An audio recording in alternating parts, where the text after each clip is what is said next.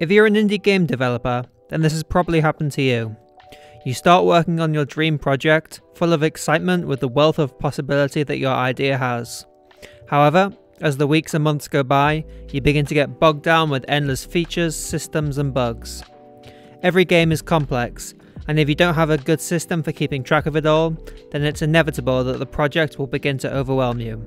So in this video, I'm going to tell you about the system which I believe to be the best for solo developers and small teams, and the system which I use to stay organized as an indie developer.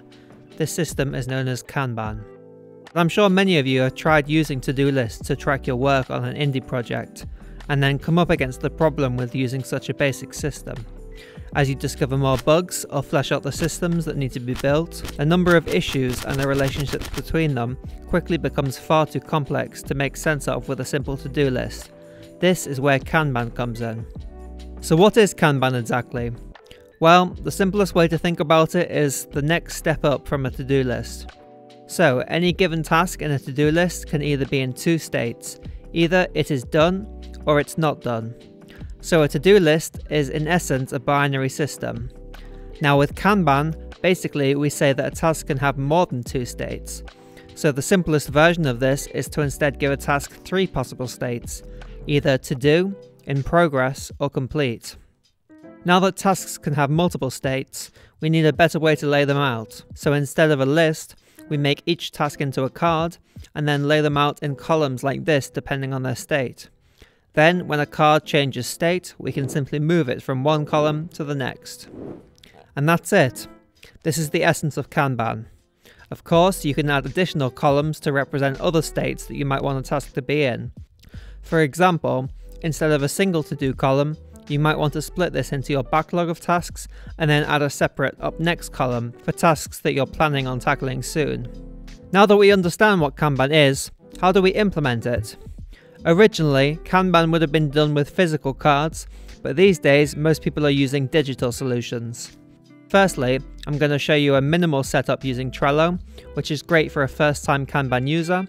Then I will show you a more complex setup in Notion, including a few ways Kanban can be extended to work even better for your needs, as well as the exact setup that I'm using on my indie project. So, here we are in Trello. Here at the top, we can enter the titles of our columns. So to return to our simple example, let's enter to do, in progress and done. Then under each column, we can begin adding cards. Once you've created a card, it can be dragged between columns. You can also add a description to the card, as well as comments, useful if you're working on a team. You can also add checklists to a task if you would like, which is helpful to implement a simple form of subtasking. Finally, you're able to add labels to tasks, which allows you to filter by these labels. That's an overview of the main features of Trello.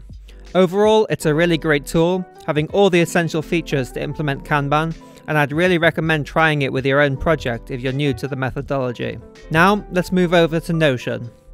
Notion is an extremely powerful tool that can be used for much more than just issue tracking, which I'm going to talk about in a future video. But for now, let's just focus on how Notion can be used to implement a Kanban board. Firstly, I will show you how to set up a simple Kanban board in Notion that is equivalent to what can be done in Trello. Open an empty page in Notion and then type /board view. Then select the board view option and then on this screen select new database. As you can see, Notion defaults to creating the three-state Kanban board which I described before. Then you can add new tasks like so, add new columns, and everything else you need for a basic Kanban setup. You can also add descriptions and comments to the tasks by clicking on a card. If you want to see the descriptions on the board page, then you can click the hamburger menu here, then go to Layout, Card Preview, and then select Page Content. Now, this setup is great if you're new to Kanban, but once you've been using it for a while, or if you're working in a team, you'll soon come upon its limitations. One issue is that when you have a large number of tasks, your board can become crowded, making it difficult to find the task that you're looking for. One way we can alleviate this is by adding additional properties to the tasks. For example, we might want to tag tasks by their type, for example, feature, bug, or optimization, or alternatively by which domain they affect, for example, gameplay, art, or UI. This is something that we can easily add to our Notion board. Click the hamburger menu, go to Properties, and then select New Property.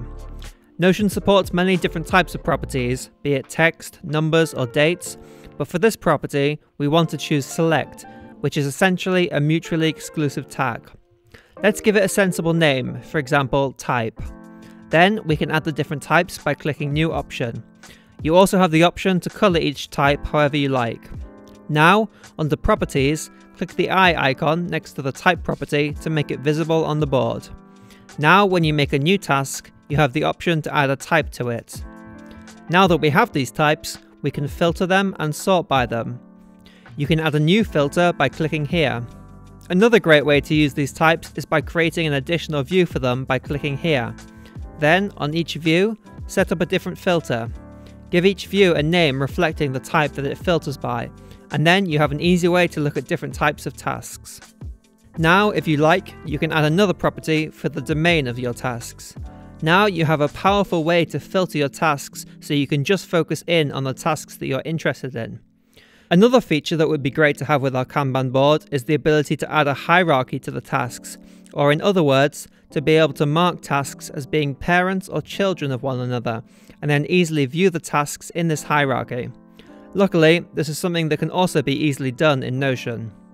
The great thing about Notion is that pages are recursive, meaning that a page for a task can itself be a Kanban board, and what's more, this board can also use the same database. This means that we can set up each task to be its own Kanban board for all of its subtasks, meaning that on your main board, you only need to have the high-level tasks, and then you can click on a given task to show the board of the subtasks relating to that parent task. This greatly reduces the number of tasks you see on your main board when working on a large project, which I find makes it much less overwhelming. Now let's have a look at how we can set this up. Firstly, we need to add some additional relation properties to our tasks. These relationships will define whether a task is a parent or a child of another task. Go to the Properties view again, and then add a new relation property. Link it to your tasks database. Name it something sensible like parent, and then enable separate directions and name this opposite direction child. Now in the Properties view, make this parent and child relation visible. Now when you create a new task, you can define another task that should be the task's parent. Next, we will set up the recursive Kanban views that I described before. Firstly, we need to create a template. To do this, create an empty task, then click on it and select Create a Template. Now set up a board view of your task database as I described before. One additional step that you need to take is to add a filter to your board to only show tasks whose parents are the templated task. Finally, go to your main board and then add a filter to only show tasks that don't have a parent. This ensures that our main board will only show the root tasks. Now when we click on a new task, we can click on our template to insert a Kanban board for this task. Then we can insert tasks into this board and they will automatically be marked as a child of the task. All of these child tasks live in the same database as the parent task, but they're only visible on this particular board and they will not show up on the main board. If you need to add a second level of subtasks to one of these subtasks, then you can simply click on the task and add another board. You can make this as simple or as complex as you need. Although in practice, I find that you rarely need to have more than one layer of subtasks. In fact, this is exactly what I do on my own indie project, Growth. Here, for example, you can see on my main board, I just have the high-level features like saving and loading, music and sound, and localization. Then, if I click on one of these tasks, it brings up a separate Kanban board for all of the subtasks related to that main feature. This greatly simplifies the main board and means that I can just get a high-level overview of the progress on my project without needing to worry about the exact details of each feature. That's all I have for you now, but of course, thanks to the highly customizable nature of Notion, it's possible to set it up to do much more, and I'm confident that there'll be a way to set it up. If you found this video helpful and you'd like to see more like it, make sure to subscribe. If you have any ideas for other ways you could extend this setup, I'd love to hear them, so be sure to let me know in the comments. Thank you all so much for watching, and I'll see you next time.